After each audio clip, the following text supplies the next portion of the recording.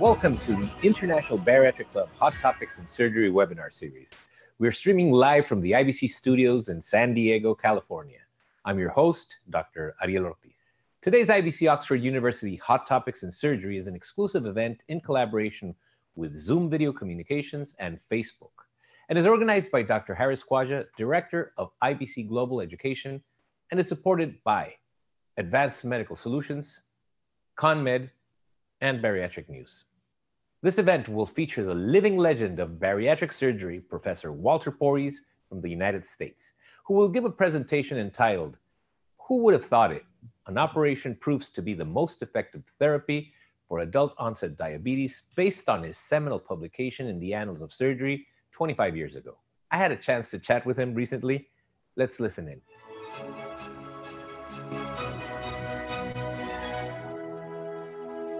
When I was a medical student, there were no loans. And so you had to work. And I worked for a guy who was pretty close to being crazy, but had been trained by Fisher, a Nobel Prize winner. And one way or another, we found out that zinc was actually essential in not just for plants, but also for animals and for humans. And that led to a total change in animal husbandry. And so at that time, I'd worked in medical school at the same time at Cornell Ag School, and we increased first egg-laying production by 45 days. We got broilers to market in 6 weeks instead of 10, and we were able to raise 5 pigs where it frequently took 4. At that led to a whole bunch of agricultural research. But that got me interested. So when I moved out here where land was cheap, we bought a number of farms, and so we're serious farmers. We grow soybeans and corn and so on. If you look at the epidemiology of diabetes and obesity, so now 1 in every 4 Americans over 65 is a diabetic. Since I'm a farmer, and so the question is, are the ways we're treating the environment with heavy metals, organophosphates causing this? So we now have blood samples that we collected over 7 years in 6 different states around the country. And we're working with the EPA to look for heavy metals and organophosphates in these serum samples.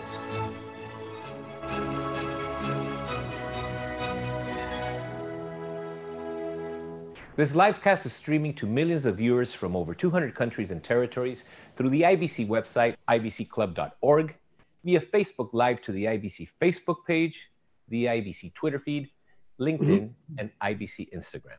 Today's event will be moderated by Professor Manuel Galvao Neto, Director of IBC Innovations, and of course, Professor Tomás Rógula, founder of the IBC. I want to welcome everyone again to another episode of Hot Topics in Surgery. I'm your host, Ariel Ortiz Lagardere, and this is International Bariatric Club Oxford University webinar series. We have a great program for you today. Let me start off by asking everyone to share this feed on your social media with your friends and colleagues. This is a good one. This is a historic one. We have none other than Professor Walter Pories, a historic landmark paper published 25 years ago, but I'm going to pass it on to our president and founder of International Bariatric Club Oxford University, Dr. Tomás Rógula, so he can present our moderator today. Tomás. Hello, Ariel, Harold, my dear friends all over the world. This is a very special event. Professor Walter Pories is one of the few examples of a single discovery that made a huge impact of millions of people all over the world. I'm not aware of anything similar in the science of surgery with such a huge impact. So I'm also very honored to know Professor Pories personally very well. I visited him on many occasions in his fantastic lab, and I know how humble he is and how great scientist and surgeon Professor Pories is. It's a really great pleasure and honor to have Professor Pories with us tonight. I want to pass it to Professor Manuel Galbao Neto from Brazil to carry on today's program.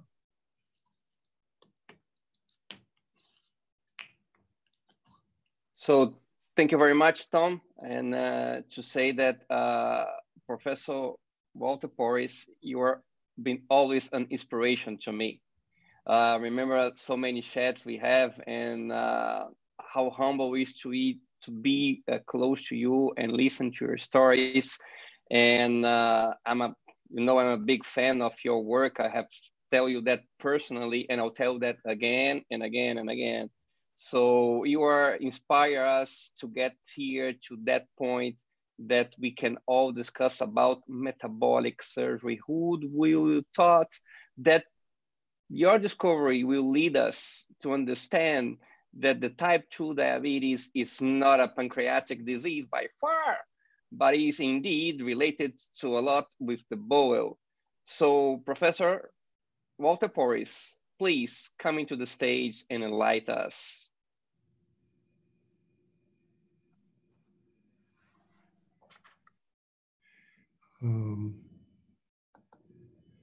Let me share my screen with you, and let me start this thing properly. I hope that you can see these slides well at this point. Yes, we can. Okay. Good. Well, first of all, let me thank you for this really undeserved introduction, because frankly, this was a pretty simple kind of thing that any of you would have interpreted the same way. The real thing is, let me tell you a story. I was a pediatric surgeon, that means operating on little people, at Case Western Reserve when I got this invitation to help start a new medical school in a very underserved area in the United States, in eastern North Carolina. And this was the entire tertiary hospital for 1.4 million people in the region. And since I was chief of surgery, I was also the head of the emergency department. And you can see that in its entirety. Here, one little operating table and a cot. So we started, and we started to build a medical building, and a dean came in and said, as only deans can, they said, really sorry, but the funds I promised were used in the building. So let's all work on one research target. Just think, we're a brand new medical school and already an institute, and I'm going to leave the room, and the whole faculty, which is about 12 people, I'm going to let you decide what this common research objective will be. And he walked out, and they said, let's focus on obesity. I thought these were my friends. So chair of medicine said, we'll study diets and exercise, behavioral modification. Everybody was thrilled, except what in the world was a chair of surgery going to do about obesity, especially when you're a pediatric surgeon who like premature babies? But actually, it was a very good decision, because obesity is really not about weight. Obesity is about all these other comorbidities that make up the metabolic syndrome, which is today the most costly disease in the United States and probably in the Western world. So we went on, and to show you how much it meant in this particular region, this is obesity in the United States. This is the level of obesity in North Carolina. And in eastern North Carolina, it's this, or 4 times as high as it is in the rest of the United States. So it turned out to be a very good choice. Well, research quickly showed that There had been multiple attempts, especially with an operation called the intestinal bypass, to produce weight loss.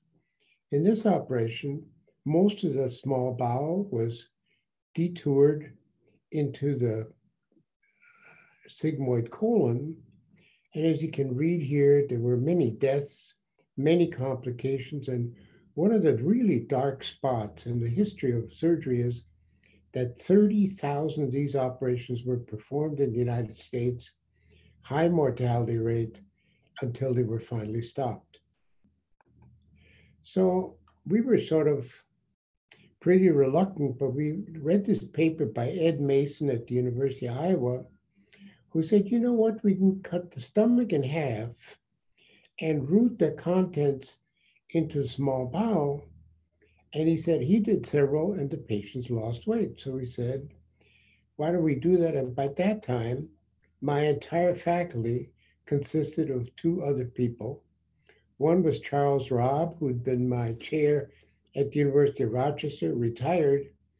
And he had the history of having taken care of Winston Churchill and also helped take the lung out of King George. And Adrianus Van Rij was a postdoc in trace metal chemistry. He's now the chief of surgery in Dunedin. So there are just the three of us. And we said, why don't we try this? And we did.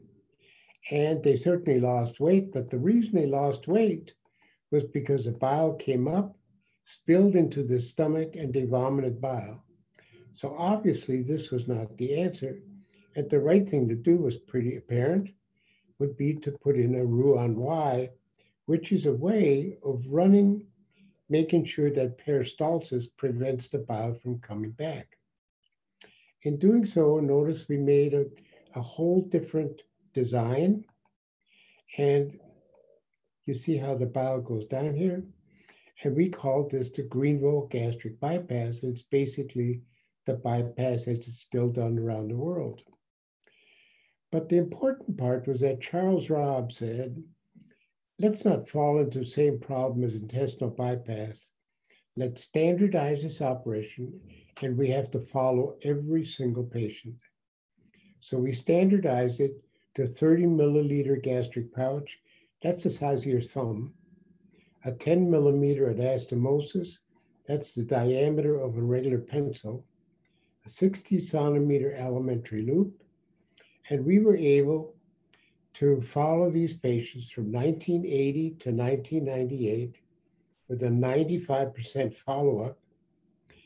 And I'm going to give you the results in 147 people that were followed during that time, a 16-year cohort. And as you can see, they had an additional weight, mean weight of 317, and 16 years later, 211, and again, that's a weight loss of 33%.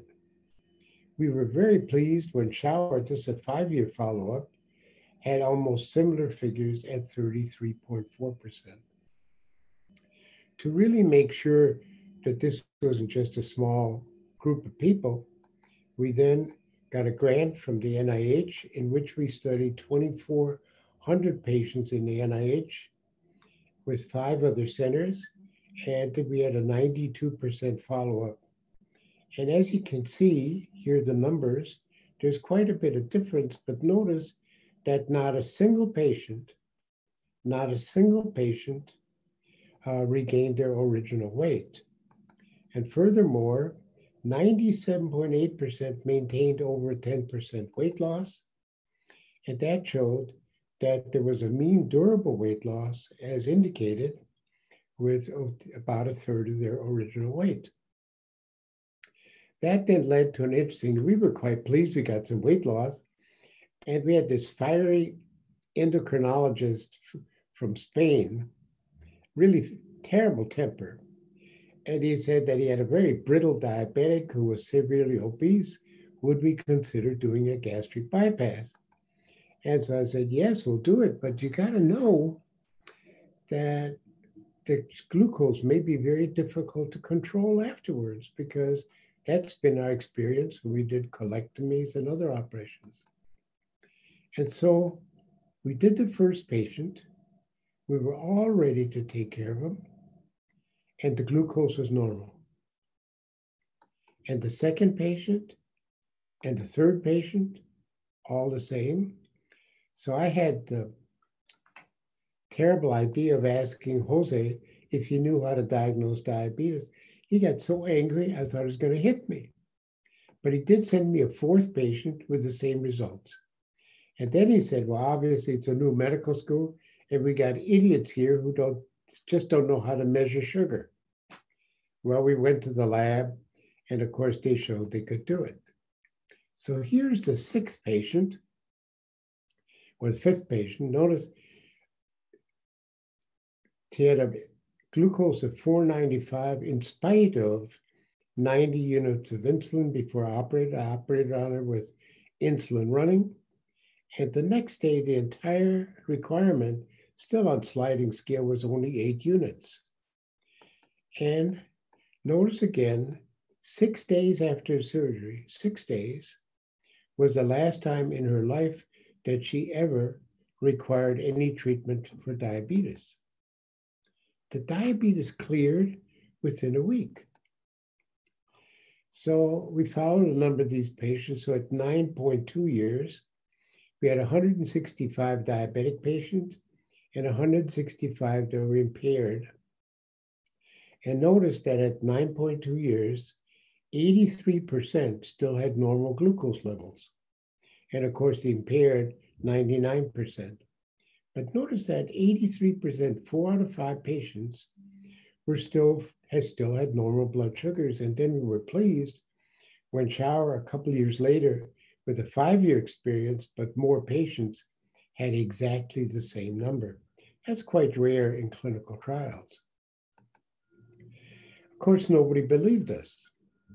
I mean, the most common thing we heard was, this is really interesting, but the idea that diabetes is curable by intestinal surgery is frankly bizarre. And they then said, okay, if you're going to want us to believe you, you're going to have to do prospective randomized trials, funded and monitored by the NIH, and published in respected journals. Let me point out that there's no medical treatment for diabetes that has actually met those requirements. And so this is a pretty good journal. And notice also that this study, just by Shower, was prospective, and it's against intensive medical therapy. And here are the results. This is the number of medications for diabetes and the ones treated medically. Notice they were still on the same, actually an increase in medical therapy. And notice those in gastric bypass were totally off all medications. A similar report was published by Mingroni, and then another one in JAMA, also a pretty good journal. And you'll see over here, again, a marked reduction in glucose in these patients. And what you really care about is long-term results. This is a patient, this picture I took about a year ago, who had no diabetes for 33 years. And here's another one. Her diabetes has now been gone for 32 years. Which then means, if you put all this together, that diabetes is not a progressive, untreatable disease. It can be reversed. But while we were all happy with those results, my resident, Dr. McDowell, who's now a very respected surgeon here in town, said, okay, big deal, you correct the glucose values, but does it really matter in terms of health? It's really a very profound question. And of course, since I was the chair, I told him to go find out. And so he checked on 232 diabetics that had been scheduled for surgery. 154 had the surgery, but the other 78 couldn't get insurance. And there were a few who simply changed their mind and said, Doc, my doctor recommends I don't have it. In the group that had it, their long-term mortality at 9 years was 1% per year. But in the ones who didn't have it, at 6.2 years, their mortality was 4.6%. That meant there was a reduction in mortality by 78%. Well, I don't know about you, but I certainly wouldn't believe that. But then a week later, after McDonald brought me this data, Canada came out, Christou from Canada, and pointed out a reduction in mortality of 89%. And that was quickly followed by a report from Sweden, another from the VA, and still another from Norway. And that meant for the first time, we're not just reducing glucose levels, we're reducing the mortality of diabetes. And then the other curious observation, it wasn't just that obesity and diabetes were corrected, also hypertension, dyslipidemias, NASH, today the most common cause of cirrhosis. Then heart disease, the heart would actually undergo geometric changes. There were improvements in cognition, quality of life, and even in nephropathy and neuropathy would be reversed. We had patients on renal failure who improved. And notice there were actual reductions in carotid intima thicknesses. And the most interesting one is down here in cancer, a reduced risk for cancer, which is again shown in this paper from Canada. Look at the reduction in the prevalence of cancer within 5 years, as well as these other factors. Well, this meant that we're not really talking about one entity in diabetes or obesity. So we did a literature search, a meta-analysis of all these various diseases that responded to bariatric surgery, and we found that all of them were associated with insulin levels. All were associated with high insulin levels, which meant then that diabetes is not a unique disease and hypertension a unique disease and dyslipidemias. They're all expressions of the metabolic syndrome. Just as in tuberculosis, you get problems in the brain, the kidney, the bone, and so on. So high insulin levels are the common denominator in the metabolic syndrome. So we measured that, and here these are diabetic patients. These are patients, and their fasting insulin levels. It's a normal patient. Notice that in the obese patient, it's 3 times as high. This is impaired glucose tolerance, early diabetes, and late diabetes. And notice in advanced diabetes, the level can be 9 times normal. 9 times normal, not 9% or 90%. We're talking about 900%. So they're very hyperinsulinemic. And so we looked at this a little more closely with a series. These are just normal glucose tolerance tests. And the white is glucose and the black is insulin. And in a lean person, it takes this much insulin to keep the glucose levels at that point.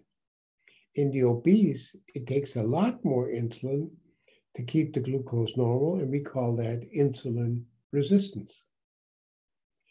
And everyone knows this. And then, of course, there was a statement, well, then, they're not able to secrete insulin as much. That's why we have to give them this. And yet, look at this. It is true. There is a decrease in insulin secretion as the disease progresses, maximum insulin secretion. But even so, their maximum insulin secretion in advanced diabetes is still more than twice normal. What is overlooked is just look at these black dots and look at this. This is basal insulin secretion. And this is when patients are asleep. Remember, this is fasting.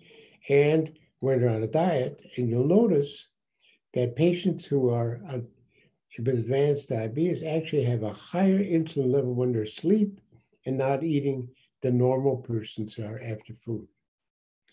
The question then is, why are we treating patients with insulin, which is a mitogen, causes cancer, and a hormone that stores fat? So let's look briefly at what's going on. Let's look at diabetes again. In a fasting patient, you can see You all know glucose goes up. And, because of that, insulin goes up. But what has not been mentioned is that lactate goes up. And lactate is the black smoke coming out of the metabolic engine. That means that this lipids and glucose are not appropriately oxidized. And so we tested this and we looked at lactate levels in patients who'd undergone bariatric surgery. And so when a patient who's obese and diabetic gets challenged with glucose and an insulin load, they can't handle it and they just put out lots of lactate. But after surgery, at both 1 month and 3 months, this is totally corrected. So let's look at this again. Let's look at fasting metabolism in a lean subject. So food comes into the stomach, and with the help of insulin, glucose is absorbed into the liver, where it can be stored as glycogen, but most of it goes to the main customer, which is the muscle, and there it enters the typical TCA circle to be moved into energy. And if you're running really fast, some of that can't be metabolized and comes back as lactate to be processed again by the liver and then returned. And that's, of course, called the Pories cycle. So now let's look at what goes on in a patient with diabetes. You're already familiar with all of this and this. And notice now what happens in the diabetic. Lactate comes back in very large amounts. And that can be best explained if there's a block before it enters the TCA cycle and another block down here, of course, in the same process. And now it starts to make sense because now glucose goes up because it can't be processed. Insulin goes up because the glucose is up, and the lactate goes up because there's too much around and the liver doesn't know what to do with it. Or to put it another way, glucose goes pyruvate, acetyl-CoA, fatty acids. This is the normal way to enter the TCA cycle. And if there's too much to process, it goes to lactate, goes into the liver, as I just showed you. But what happens in diabetes? Obviously, something must be coming from the gut. And that actually limits this process. And you'll see now that ends up as too much pyruvate, ends up as lactate. That increases the lactate, insulin, and glucose. And the liver has nothing to do but to make it into lipids and even more glucose. This is the basic lesion of diabetes. So in conclusion, type 2 diabetes is not an isolated, unique disease. It's only one expression of a far broader metabolic syndrome that is caused by a toxic signal from the foregut that interferes with the TCA cycle, the mitochondrial membrane, and metabolic surgery reverses this defect by altering foregut signaling. And the use of insulin for treatment of diabetes really needs serious review. So thank you again. I hope you come and see us in wonderful North Carolina. Thank you.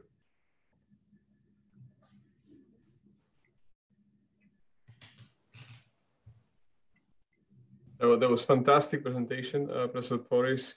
So this is something that changed the face of current surgery. And I remember my days when I was a fellow, which was not that long time ago, but still, I was told that, listen, Tom, diabetes, yes, it's getting a little better, but because patients don't eat anything, or they have little stomach, it's kind of expected. Don't worry about it, it will come back again. So from this perspective, I was wondering how can we predict the long-term outcome of metabolic surgery? Is there any way, for example, you mentioned that those metabolic effects of pyruvates, can you predict somehow on metabolic level if one patient can improve in long term or not? Well, actually, There's some very interesting data. We all know that the earlier the surgery is done, the more likely it is to be successful, similar to what happens with cancer, heart disease, and so on. Earlier therapy before these organs get damaged makes a difference. We also know that females respond better than males, Caucasians respond better than Asians, Asians respond better than African Americans.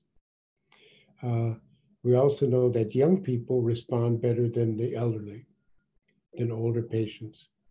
But we're interested right now in looking at lactate as a potential indicator of the severity of metabolic disease and seeing if that very simple test, which you can do with a finger stick, could predict the outcomes of metabolic surgery. So from this perspective, you think we're ready for using that simple blood work, as mentioned, routinely on every patient coming for metabolic surgery? Well, we'd like that. So we're really testing this thesis. It's really interesting that in acute care, the care of trauma patients, burn patients, and so on, we've learned that a high lactate indicates a high mortality level, and that when the lactate gets better, the patients are getting better. It's probably one of the most useful and widely used tests. It's interesting in chronic disease, it has just not been used much. But there's several old papers in the literature showing where people have shown that in diabetes and other areas of metabolic syndrome, lactate can be a really useful indicator. Now, we have some unpublished work, which is quite interesting. We took some athletes. These are women. We have quite an athletic team here at East Carolina University, and we measured the lactate levels of these young women, really active women. And it turned out that they were not a straight line. We were looking for normal levels, but some of those young women actually had elevated lactate levels. And then when we asked them informally about their family histories, those with high lactate levels had family histories of diabetes and hypertension and so on. Now, the reason we did it informally is because we didn't get the IRB approval to ask that question in the first place. So we're going to repeat that. And maybe you guys would like to repeat that with us. But if this is true, that we're already marked with an elevated lactate level at a young age, maybe you could identify the people who will get metabolic syndrome and maybe do even preventive gastric surgery. Wonderful. So I Thank have a you. question. Oh, yep. Go ahead. No, go ahead, Manuel, please. I'm sorry. Professor Walter, I am delighted when someone starts a presentation like, let me tell you a history. It means so much because the history is the one who is speaking to us.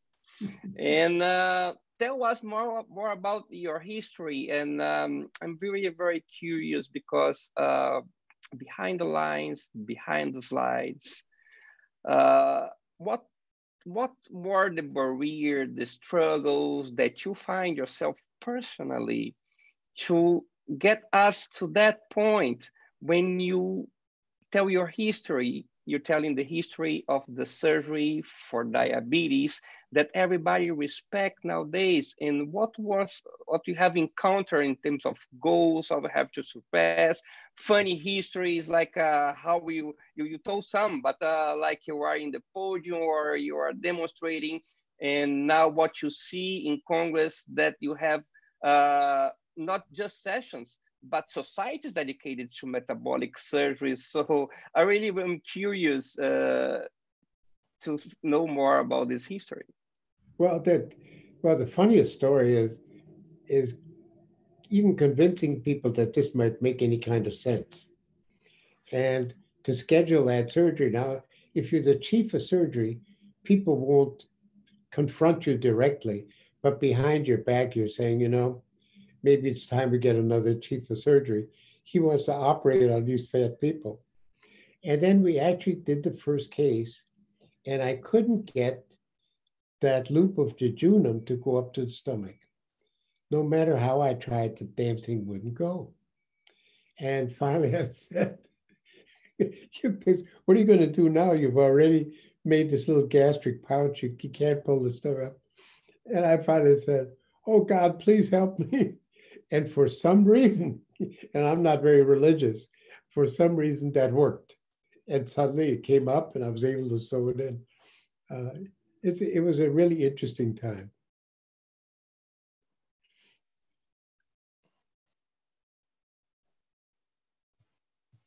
Ariel, can you make your comment now? Yes. So yesterday we were having this great discussion, like Manuel says, about history, and you were explaining how you ended up in a completely different field, which is farming. But then it would seem that so many years later, this ability to understand what's going on with our food from the production standpoint, from agro-industry standpoint, has that given you a broader sense of view of what the problem is in metabolic disease? You were talking a little bit about toxins, the toxicity of production of food, etc. So you have kind of several points of view, not just from a physician standpoint, but from the production or agriculture as well. Yeah, I think we owe the world a better explanation. We've watched now between 1999 to 2009, a doubling of the prevalence of diabetes and obesity. And then between 2009 and now, 19, we have another doubling. So it's a major epidemic. I mean, if somebody said to you that HIV had doubled 10 years before and doubled again, we'd all be in a panic. So this is sort of accepted. And then we also have this thing because of a great bias against the obese, that obviously they're eating too much, it's McDonald's fault, and so on and so forth. But when you look at the map of the distribution of diabetes, it's not that of the fast food restaurants or any race or poverty or any national origin or anything else or occupation. It's very regional in the way that crops are regional. And now it looks, at least to me, that the distribution is very similar to that of a fungicide we use for soybean rust, which is a plant disease. And so I think it's time that we started looking at the obese and see what kind of a burden do they have in terms of organophosphates, heavy metals, and other toxins. And Professor Walter, I have one more for you here. It is, we have it. We have the hammer. We don't have the vaccine, we have the treatment for the disease once the disease appears. Why? We still on the 2% penetration rate, meaning that the people that qualify to have the surgery don't have it. I can narrow that, so maybe a little bit less for metabolic surgery. Can you give us some wise pills? Because we think we have it, but we are all on these trials, we are all on this Congress, we are on the television. I know that the prejudice that everybody evaluates obesity, but it's okay, that's not obesity anymore. Now it's diabetes, so it's considered a serious disease by all of the ones who have had prejudice against obesity. Give us, because this is what we're here, we wanted to hear you. Give us some pearls of wisdom on how we can get more on that. First of all, I'm short on pearls of wisdom. But it's interesting, we surveyed patients, physicians, and insurance carriers about this very same question, because right now in the United States, we just looked at the data. The percentage of people undergoing bariatric surgery is even less than it was 5 years ago. We're stuck at about 1% or less. So it's interesting. The first thing we did is we surveyed physicians, and most physicians don't believe it. They're very misinformed. Their feeling is, one, that this is extremely dangerous surgery, even though the mortality rate from surgery is now 0.2%. It's safer than a routine cholecystectomy. So they don't believe that. Secondly, they absolutely are convinced that the weight will come back in almost all of these patients. And three, they also say all the diabetes comes back. And when you give them the data, they simply don't believe it. So even in Greenville, North Carolina, many of the physicians say, oh yeah, we understand, but they're not referring patients. Then if you look at the insurance companies, and I was on the board of Blue Cross Blue Shield for a while, they're terrified that all these fat people, after all, this is all just about fat, is actually going to cost too much. But about 3 months ago, I was asked to be a consultant to United Healthcare, which is the United States' largest insurance company. And it turned out that the average care of a diabetic patient is $18,000 a year with the new medications. Also, the one-time cost for bariatric surgery in the United States is $17,600.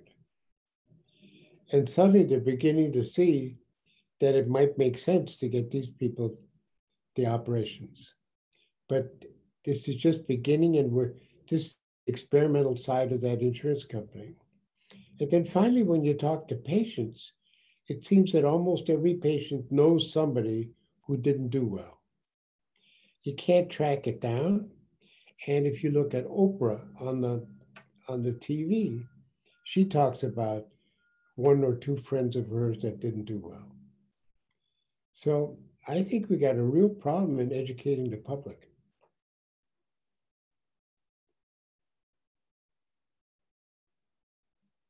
I'm not even sure our friends in orthopedics and ENT believe us. Yeah, this is. I have to tell you, I moved from United States after 21 years back to Europe, and I have to tell you, the overall awareness of metabolic surgery is not bad at all. I mean, we have quite significant number of patients referred by endocrinologists and cardiologists. We had a meeting with cardiologists today, and they are very interested in seeing patients. I think one of the problem in America is probably insurance system, which I would say it's quite tough. In countries like European countries, where most of them have government insurance system, I think it's a little bit easier to get patients referred. I want to pass to Ariel with some specific comments regarding procedures like sleeve gastrectomy. One of the viewers from our IBC website was asking about sleeve gastrectomy. Ariel, can you pass the question? So the question is related to HbA1c and HbA1c levels and qualifying for surgery or not. But I want to back up and use what Professor Pories is explaining about we suspect that there's an environmental factor that's causing the diabetes. So what we have worked on for several thousand patients in weight loss surgery, in our weight loss surgery center, is prepping these patients from a nutritional perspective. And what we do is we get them on a pre-surgical program where they're eating as plain and simple as possible, which means no processed foods, preferably organic in origin to lower the toxicity. And number three, we lower the carb, especially simple carbs, but carbohydrate level as a macronutrient down to 10%. So we're trying to diminish the carb load and we're trying to diminish the toxicity load. And we've seen spectacular results in our series where patients are actually normal glycemic after 2 to 3 weeks with a simple program like that. In fact, they are off certain medications, and we've had several patients that they're not using insulin because they're now hypoglycemic with as they are not eating any carbohydrates. So when we prep our patients for surgery, be it gastric sleeve or any other type of procedure, it takes 2 to 3 weeks literally to change their metabolic profile. And a question to Professor Pories, as you were mentioning, how the whole biochemistry of diabetes is, wouldn't it seem counterintuitive or illogical in a disease of high insulin to use insulin to treat patients? Is our normal treatment globally or our standard treatment, is it wrong? You touched on several things. The first one is that a very good diet, carefully protected, without any question, does very well. The problem is people can't maintain it, but there's no question that it does that.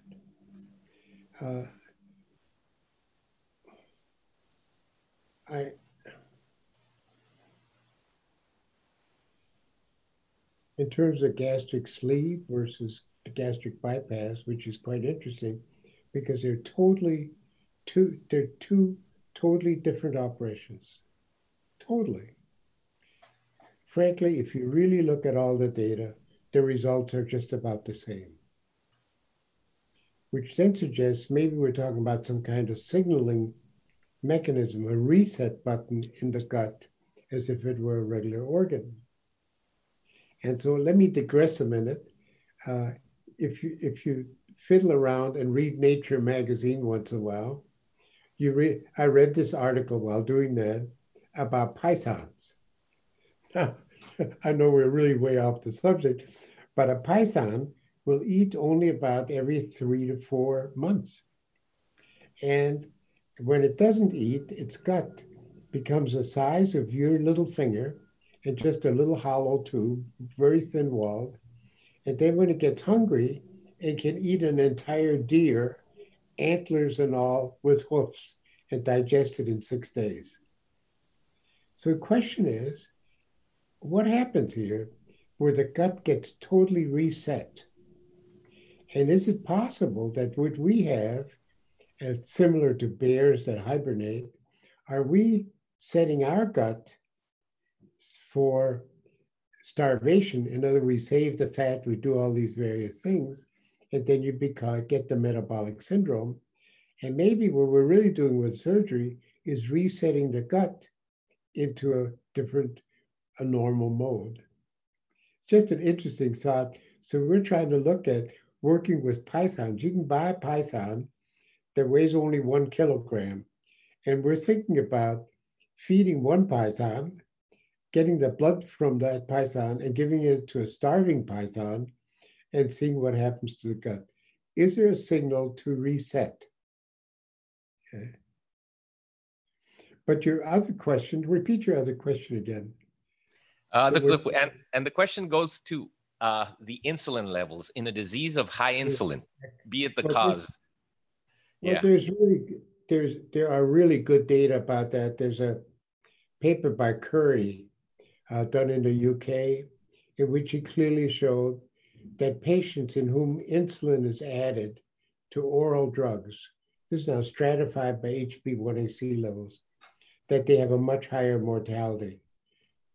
3 times as high mortality when insulin is added. I think the biggest thing we could do is educate the public. One is don't use insulin. Type 1 and type 2 diabetes are not the same. And number two is these are now diseases that can be managed with an operation that takes an hour, and you can go home 1 or 2 days later. With the safety, with the danger that's only twice as bad as a normal delivery. That's pretty good. Thank you. If I can comment, because what I really pay attention when you present your slides was you said that diabetes is just one piece of the puzzle. So it sounds like it might not necessarily be a stand-alone disease as we used to think, but maybe it's one of the faces of one big problem. Do you think, Professor Pories, that cancers or oncological problems are within the same kind of group of problems? Can we look at those things like diabetes, cancer, and metabolic syndrome from one perspective? Is it the same disease, maybe? That's a very large question, but so I can only speculate.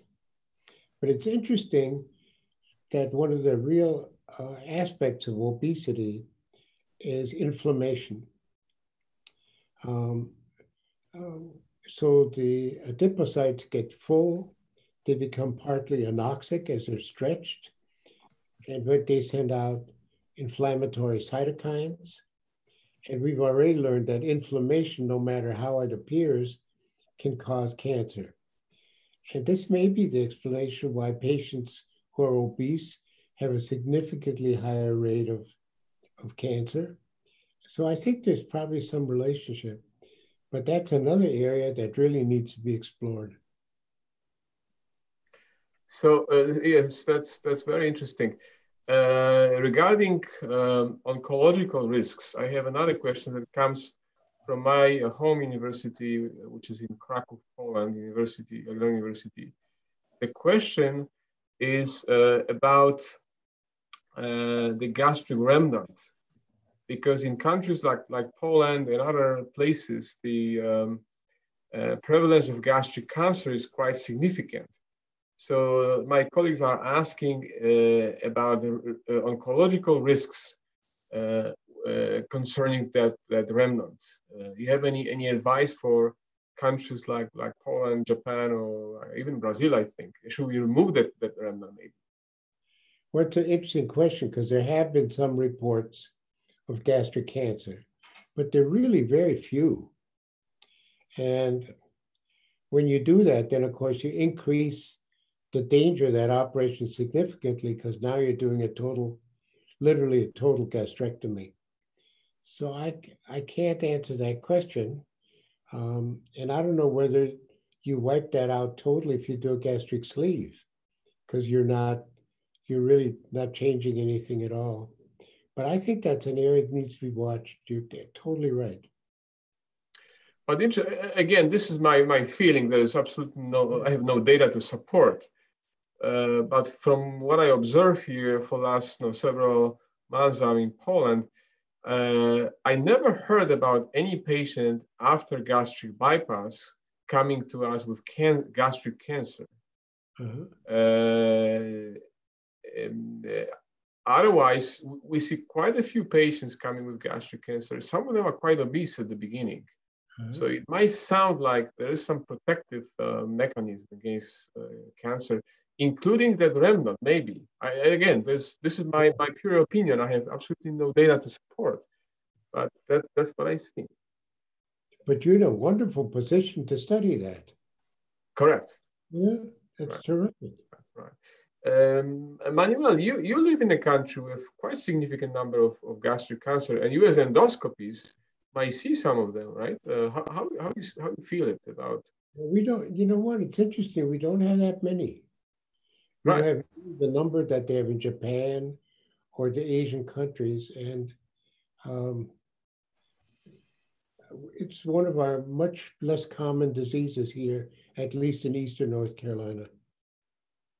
Right. So, specifically answering that, Tom, it seems to me that the bypass protect the stomach from cancer statistically. So if we analyze in Brazil, the population that get a gastric bypass, the gastric cancer levels is significantly lower. And that's one of the publications here in Brazil, significantly lower than the average population. So I can tell you, if you wanted to protect your patient to a gastric cancer, do a bypass, sir. Huh.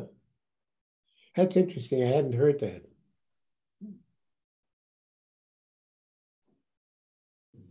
Right. Another question, if I can comment again, because this is quite exciting area. Again, I'm very biased by oncological surgery now because of my environment here. But it would be very interesting to look at other cancers like colon cancer, for example, which is quite significant here in Europe as well as in the United States.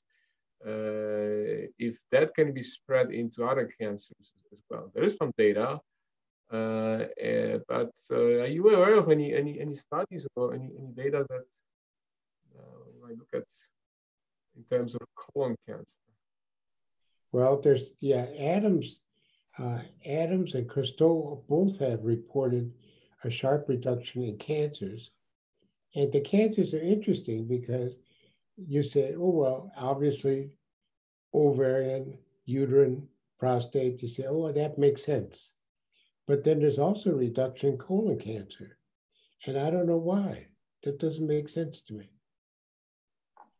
It may again be there's a different kind of food and a microbiome. So some people have looked at the microbiome and it changes right after bariatric surgery, but a year later, it's exactly what it was before the surgery. And it's really interesting how little we know, which means we all got job security. So Manuel, you are a very busy endoscopist and you see thousands of people with different kind of problems. How do you see patients after gastric bypass in terms of, for example, polyps or other lesions from colonoscopy perspective? Is there any difference that you might tell, just out of your mind without any supportive data as an endoscopy, so gastroenterologist? Manuel. Statistically, obese patients, they have more colon cancer. So you're reducing significantly the weight. So hypothetically, those patients should have less cancer, but the study is done. It seems that the impact on the colon cancer rate after bariatric surgery, it is not as high as we expected, meaning that when you have this polyp and you have the alteration that will lead to a future colon cancer is there. So the reduction of the weight, not that important. One thing you should take in consideration for you both is that it's much difficult to do a colonoscopy in an obese patient. Obese and morbid obese patients, they come less to be screening for a lot of reasons. So it's the same as I'm thinking why obese women has more uterine cancer. They have it because you cannot see it. They have it because they don't come. So those things we don't take in consideration. I think that's maybe Professor Walter can comment on that. I think it's a major issue on those kind of cancer in obese or morbid obese patients. Yeah, I totally agree with you, and it's even worse in the United States because of insurance. Our insurance problem is terrible. Especially in an area like ours, in a state that did not expand Medicaid, we have literally hundreds of thousands of people who don't get adequate health care because of a lack of insurance, and they certainly don't get endoscopies. It's tragic. I have one more question, which actually we kind of touched upon a little bit, but one of our website viewer, her name is Susan, was asking quite important question. Is it safe to operate on very diabetic patient in terms of very high hemoglobin A1C, like say, for example, 10, 12, or 15? We have patients here with a hemoglobin like 16 or 20 sometimes. Is it really safe? Is there any data supporting operating on this kind of patient? Well, not only, as a matter of fact, there's excellent data. And the data is that if you take all comers, and that includes, we have a number of patients with high HbA1c, just as you do, the mortality rate is still 0.2%. That's 10 times safer than cardiac surgery. So the answer is absolutely safe. Even with this high initial hemoglobin A1C, should we reduce it at any cost, or just go ahead and operate? Well, one of the things that's really made a difference, when we started bariatric surgery, we were impeded by the really big fatty livers. They were huge. They would even break sometimes with a elevator, any kind of retractor. And then we started in where for 2 weeks, we sharply reduced their intake. We give them a product called OptiFast, but the only reason for that is it's a really good high protein, low calorie solution. We do that for 2 weeks and the liver becomes normal. And at the same time, the HbA1c's drop as well. So I think the way to do that is to provide them with a nutritional drink, sharply reduce their calories, and to get better. We've not had trouble with high HbA1c's, and neither have you. Yeah, yes, and one of the things that actually supports surgery, even in a very high HbA1c, is that there's a lot of studies now that show that there is no difference with normal insulin therapy and extreme insulin therapy. In fact, there's a higher mortality rate if you're controlling those HbA1c's, and without surgery, obviously, but with surgery, you're correcting them naturally because you're diminishing the intake, especially if you're diminishing the carb intake early on. There's one more comment from here, also from my university. This is regarding some connections between metabolic syndrome and immunology, especially in regards to increased risk of developing a colon or any cancer. Are you aware, Professor Pories, of any type of link between immunology, I think chronic inflammatory state, diabetes, and obesity? Well, we need to explore that. That's a really important question. But we already know that severely obese people are severely immunosuppressed. They just don't respond well. And so they're much more likely to get in trouble with the COVID virus, for example. Mortality is higher in patients who are obese. So I think this is really worth studying. And the question is, how do they respond to transplants? Because we do a lot of transplants here. So we're now looking at that question. In patients who are immunosuppressed, do transplants do better? But it appears that it doesn't because they're overall more sick. You touched on a very important part. It sounds like it's a very exciting field of research with a lot of actually more questions than answers. So I'm really grateful for your great input into this area, which is still not explored enough. Ariel, I want to pass it to you. Ariel? Well, Manuel, if you have any final comments? No, I just wanted to thank Professor Walters once more. It's really delightful, pleasure, and honor. That's something I'll put on my resume, that I have been here today with you, Professor. Thank you very much. Heartful. You guys got to realize, one, I'm not fancy. I'm a farmer in a little rural town, and I just happen to be lucky to have people around me who are a lot smarter than I am. So it will go from a plumber like me to a farmer. So it's okay. Well, it's an incredible pleasure and an honor to have you, Professor Walter.